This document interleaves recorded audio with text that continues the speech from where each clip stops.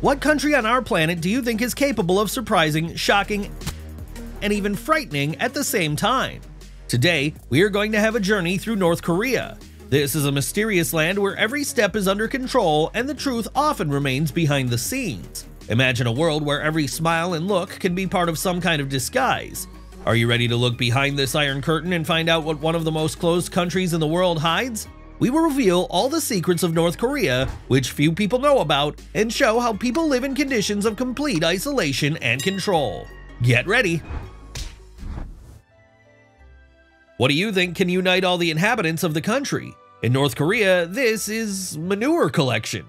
Yes, due to the acute shortage of fertilizers, every citizen has made a contribution to the agricultural security of the country. Imagine the government even launches contests for the best collector. What can I say? Such an unconventional measure reflects the serious resource problems faced by the DPRK due to the imposed international sanctions.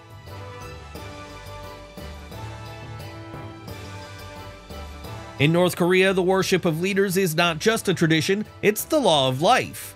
Can you imagine that portraits of the Kim family are literally watching you from every corner of every house? Do you want to step back from the party line? No, it's better to not take any chances. For any disagreement, people can be sent to places where rest is work, while their family will get a bonus in the form of isolation. This is a real theater of the absurd, where everyone plays the role of a loyal citizen. Even a whisper there can cost real freedom.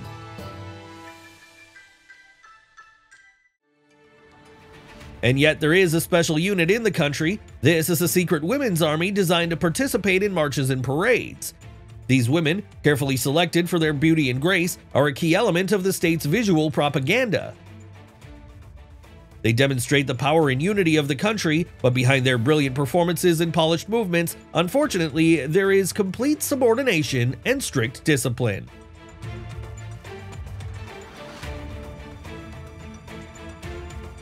What can we say about barbed wires at the borders? After all, it's not just a fence, but a symbol that there is no escape from there. Their sinister twists seem to whisper, "There is no further way."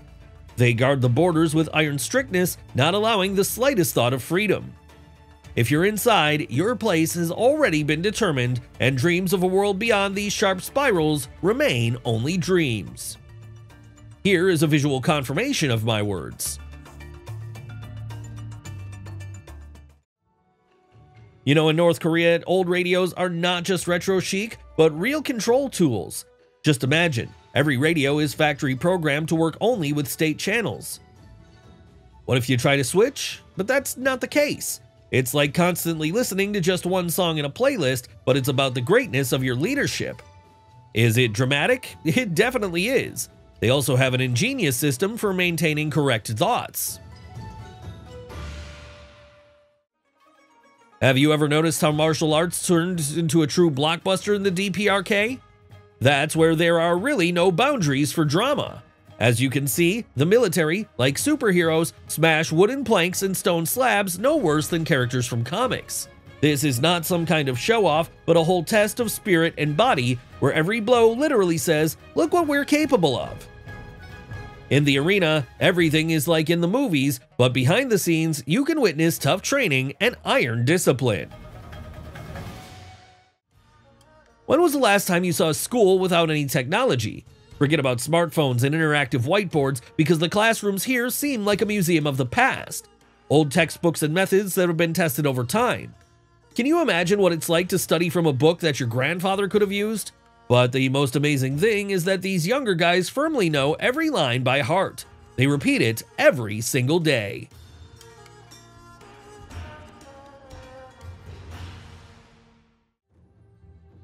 Do you know that in North Korea, men have to get a haircut every 15 days? Yes, fashion is not just fashion, but strict regulations.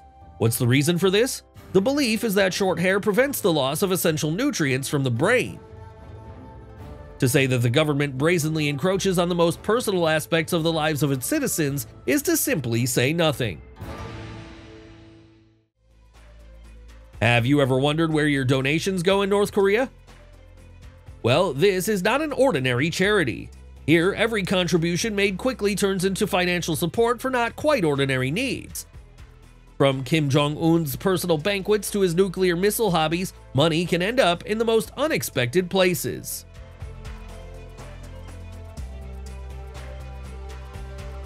The end of the 90s in North Korea was marked by a difficult campaign, a dark time of mass famine when the country, having lost external support and suffered from floods, lost hundreds of thousands, if not millions of lives.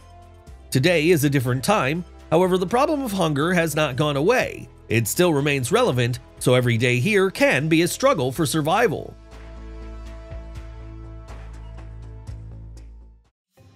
What would you say about a place that could rather be called a kind of culinary oasis in the desert of monotony? We're talking about the only pizzeria in the whole country. It was opened by the personal decree of Kim Jong-il in the late 90s after he was inspired by pizza during his trips abroad. Pizza is prepared there according to all the canons, and the ingredients for it, as they say, are sometimes delivered specifically from abroad. Yes, it is a true culinary adventure for those few who can afford it or get permission to visit.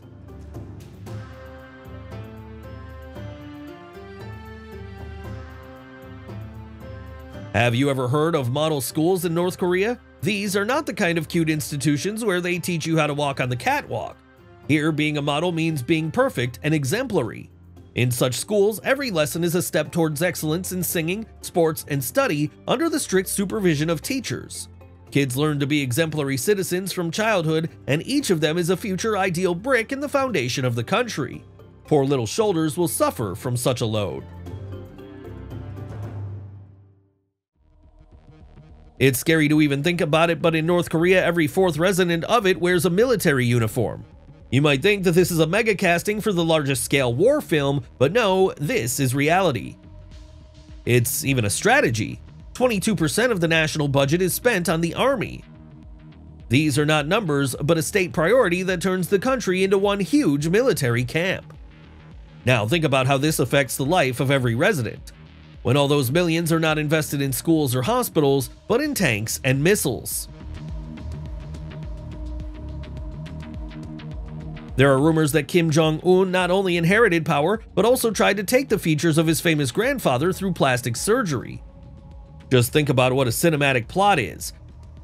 The leader of a country who seeks not only to copy the political course, but also to mimic the face of his predecessor.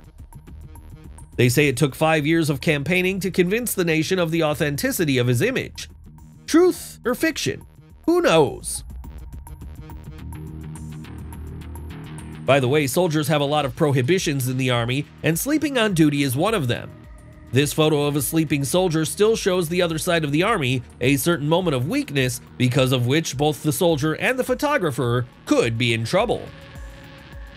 I really hope that the outcome of the events did not turn out to be so tragic. What do you know about female traffic controllers in North Korea? They're the real heroines of the street ballet show.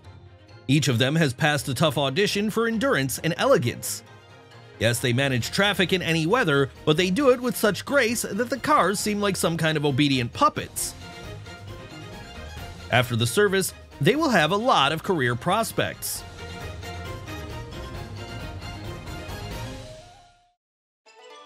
The reality for unmarried mothers and their children in North Korea is so cruel that it seems somehow absurd. If a woman is not married, she faces almost insurmountable obstacles. She is forbidden to register the birth of a baby. This means that the child has neither legal protection nor access to basic public services, including vaccinations and nutrition. So every new life there begins with a struggle for survival. In North Korea, the contrast between the image of a successful nation that the regime seeks to show and the reality of the lives of ordinary citizens is simply striking. Behind the facade of the glittering parades and perfectly clean streets of Pyongyang, there are terrifying slums where many people live. These areas are far from the well-being depicted. The houses here are often dilapidated, made of improvised materials, without proper access to clean water and stable electricity. Local residents are struggling with poverty amid acute shortages of food and basic life resources, which contrasts with the official picture where everyone seems prosperous and successful. Have you ever wondered why houses in North Korea are built in such a lazy and light manner? The secret is simple. High-quality materials and technologies are literally worth their weight in gold. What is the result? They create buildings which will collapse during the first natural disaster. By following the government's desire to save money, builders create buildings that set records not in beauty and durability, but in the rate of wear. Shopping here is also not for everyone. Can you see that the mall is almost empty? No, there are a lot of customers here, it's just that the entrance here is open only to the elite. Imported treats, chic outfits, gadgets straight from the factory, all this is a luxury available only to a select few. While some only dream of such purchases, others are already choosing the best for themselves. Not bad, right? That's just too much emphasis on the deep social division in the country, especially when you look at such photos.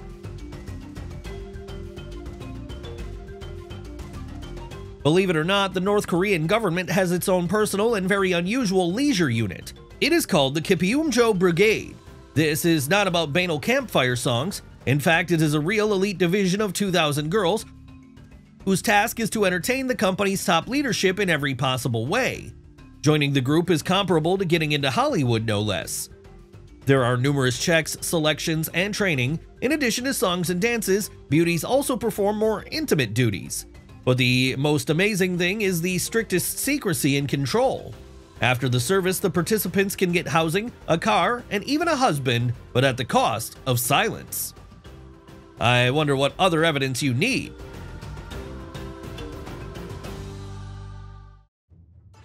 What is this long queue of people stretching for a kilometer? Each of them is standing in line, waiting for their bus. People here wait for hours, sometimes whole mornings and evenings, to grab a seat on the crowded bus. Each ride is a real battle for a place and a test for nerves.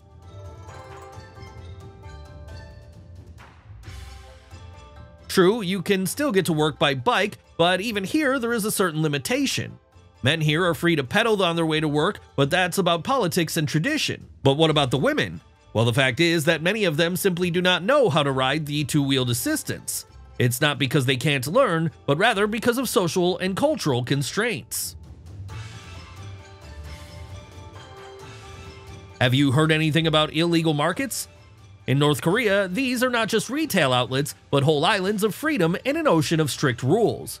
Here, between warehouses and narrow alleys, life boils, full of trade in everything imaginable. From homemade sweets to electronics, almost everything can be found in the illegal markets. Even though they are technically in semi-legal status, the government sometimes turns a blind eye to this.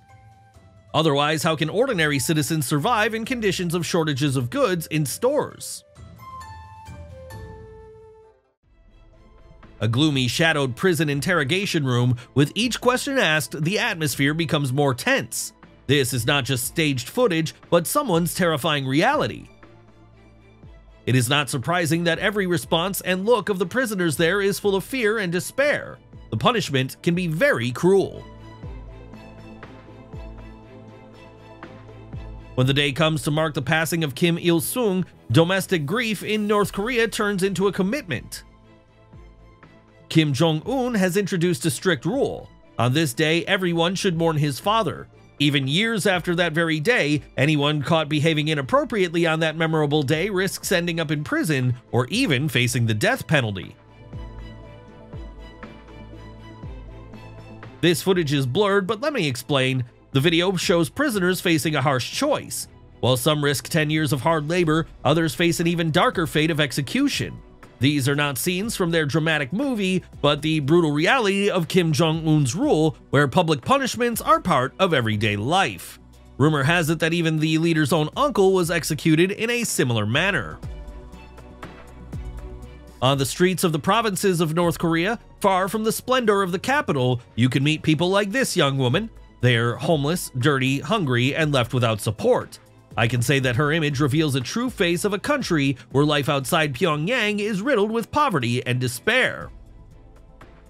Many homeless people also hide their family ties so that their relatives do not suffer from possible reprisals for minor crimes, such as food theft, for example.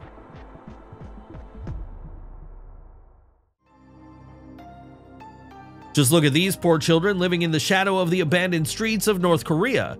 Their emaciated faces and dull eyes speak more than any words. There are children for whom every new day is a survival and a struggle for life. There is no easy way to find a better life in their world, and any attempts to escape are fraught with catastrophic consequences.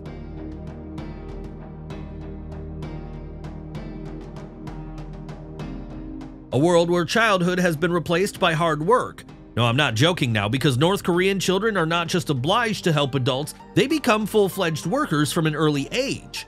Instead of school desks, there are fields, factories, and construction sites.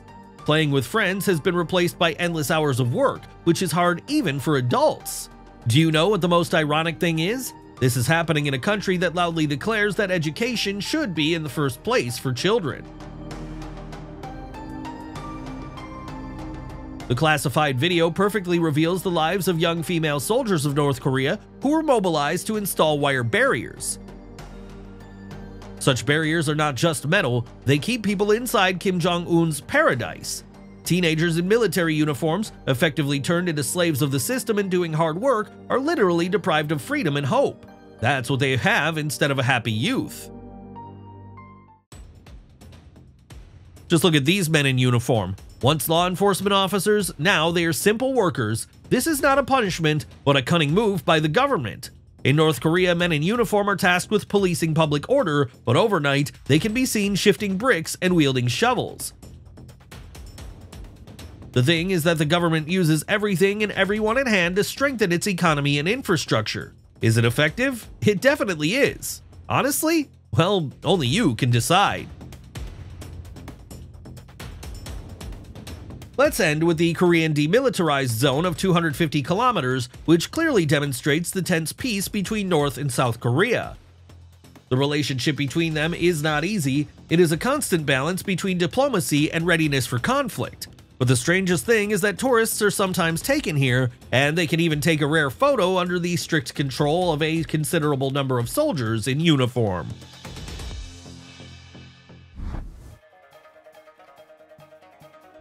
And our episode has come to an end, and we hope that you enjoyed watching this video. We look forward to your questions and comments. Thank you for always being with us.